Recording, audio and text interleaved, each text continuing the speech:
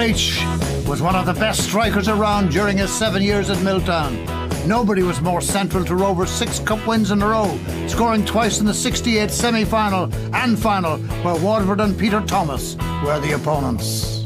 I had a lot of respect for Tomo as a keeper, and he was lying there disconsolate, and I pushed him on the head and I said, hard luck Tomo, maybe next year. A lot of people got the wrong impression and thought I said, well, that's another one that stuck past you, Tomo. It's not true. The '68-69 season was his most memorable. A further brace in the final against Cork Celtic capped a season that saw an international debut. That's a very good goal by the superb goals poacher, Mick Leech. In total, Leech was capped 8 times, scoring twice. Spells followed at Waterford, Dundalk, Pats, Bows, Drogheda, but Mick Leech will remain forever a legend of Shamrock Rovers. He's a superb